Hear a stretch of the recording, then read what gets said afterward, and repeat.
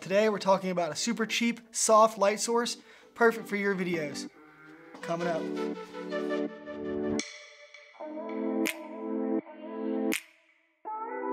I replaced the Aputure 120D with the China Ball as my key light. This obviously isn't the best light on the market, but it does the job. I've used this light on hundreds of reality shows for especially nighttime scenes where we just need a little bit of soft light just to get exposure. These things are perfect for that. It is a great option for a fill light. And if you don't want to spend a lot of money on LEDs right now, you can just set yourself up with one of these for like less than 20 bucks. Really, it's not just the China Ball, it's the bulb you buy. Make sure you don't buy a flickering LED bulb. Make sure you get a nice incandescent bulb or a reliable daylight LED bulb if you want to use daylight.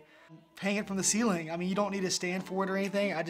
The stand that I was using outside was kind of janky. I just made it out of an old light stand and like a pole that I found. Just put a sandbag on the stand so it doesn't hit you in the face like it did me. This is a really cheap option. Why would you ever do this? Why would you ever have one of these on a professional set? We use them all the time in reality TV. We use them on big features. People use these lights.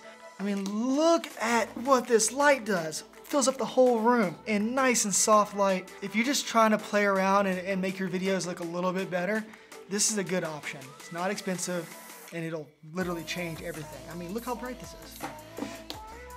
Before you buy that 120D, think about buying a China Ball. It's really dark out here. Let's turn the camera around and get some background. All right, that's a little bit of a background there, and we're lit by the China Ball. Could you even tell? All right guys, thanks for watching this video and I'll see you in the next one.